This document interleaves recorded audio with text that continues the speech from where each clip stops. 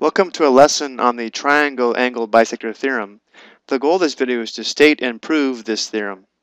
The triangle angle bisector theorem states that if a ray bisects an angle of a triangle, as we see here in purple, meaning this angle here is congruent to this angle here, then it divides the opposite side into segments that are proportional to the lengths of the other two sides of the triangle.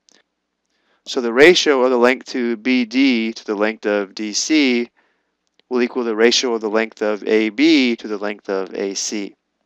Now before we prove this, let's talk about a strategy. The key to making this proof work is by constructing a parallel line, as we see here in line BE, that is parallel to the angle bisector AD. And if we do this, we can gather some important information in order to prove the triangle angle bisector theorem.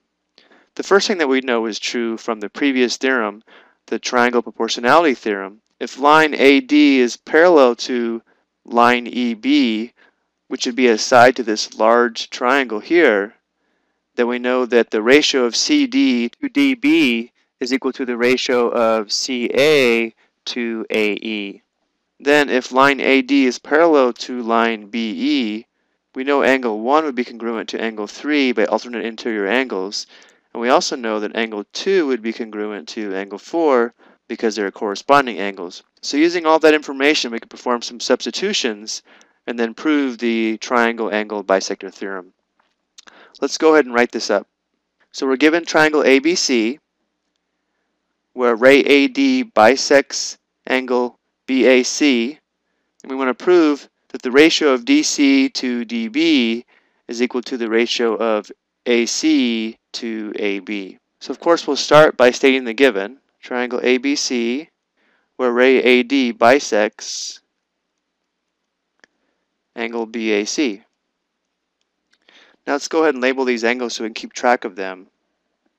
Call this angle 1, this angle 2, this angle 3, and this angle 4.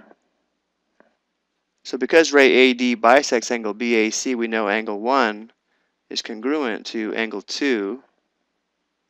This is by definition of angle bisector. Next we'll go ahead and construct line BE so that it's parallel to ray AD.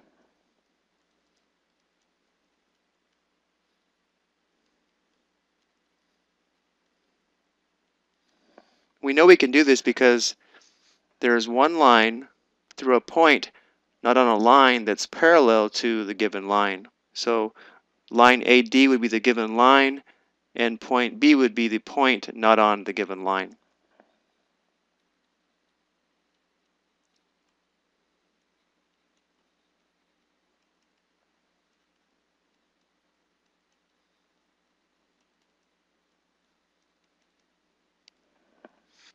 Okay, so from here, since we know that from here we know that line BE is parallel to ray AD. We know that angle 2 is congruent to angle 4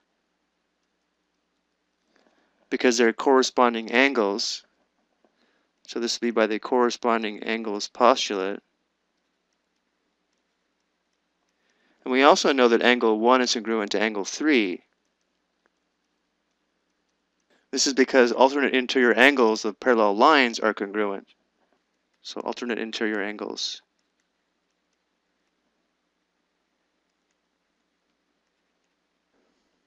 Now we want to show that this triangle here is an isosceles triangle.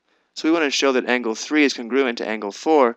And now we can do that because notice that angle 2 is congruent to angle 4, and angle 1 is congruent to angle 3, but angle 1 and angle 2 are also congruent. So by substitution, we can say that angle 4 is congruent to angle 3.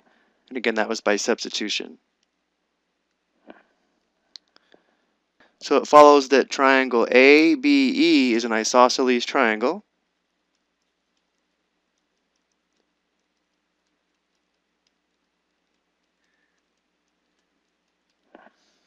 And the reason for this is that the base angles are congruent.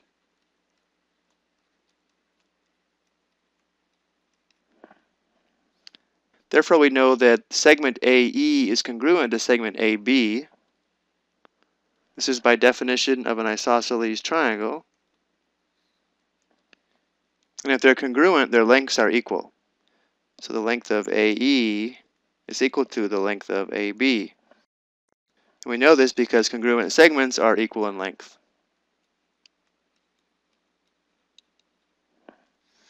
Okay, so we're almost there. Now we need to tie it all together. Remember from the triangle proportionality theorem, since this red ray is parallel to this red side of this large triangle, we know the length of DC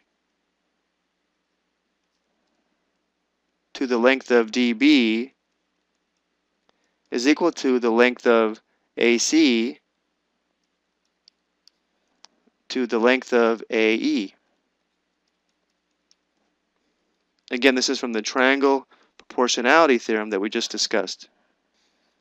And now we finally arrived at our proof. We're trying to prove that DC to DB is equal to AC to AB.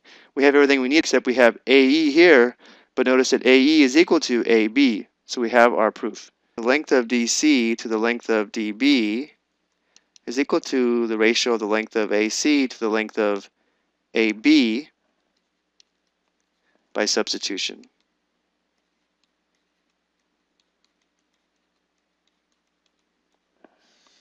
I hope you found this proof helpful and I hope you could read it because I know it was a little bit small, but I did want to fit it all on one screen. Thank you for watching.